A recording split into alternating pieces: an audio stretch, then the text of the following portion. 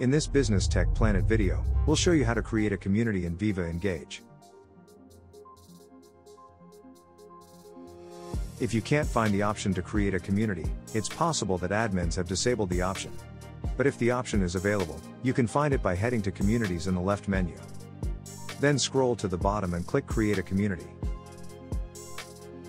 On the next page, enter a name for the community at the top. We'll call ours Writers Questions. Then add an optional description below, explaining what the community is for. To add members, click the input box under Members, and enter the names or email addresses of the people you'd like to add, and select them from the list. And to create a private community, head across from the Settings header, and click Edit. Then click the Select box, and choose Private. Since we're making a community for questions and answers, we'll click the Select box under Default Publisher, and change it to Question, which allows users to select a best answer. But if you'd prefer your community to host conversations, instead of questions and answers, then leave this as discussion. You can also allow or disallow users to move conversations from other communities into this community. We'll disable that for now. Finally, click Create. Once you've made your community, you can customize it by adding a cover photo, or by uploading an icon.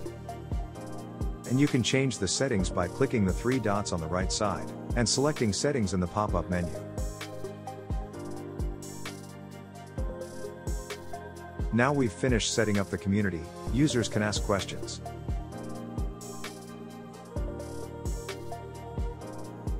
And colleagues can answer the question by writing a comment under the post. Whoever asked the question can then mark the best answer, making it easier to find the solution if anyone else runs into the same problem.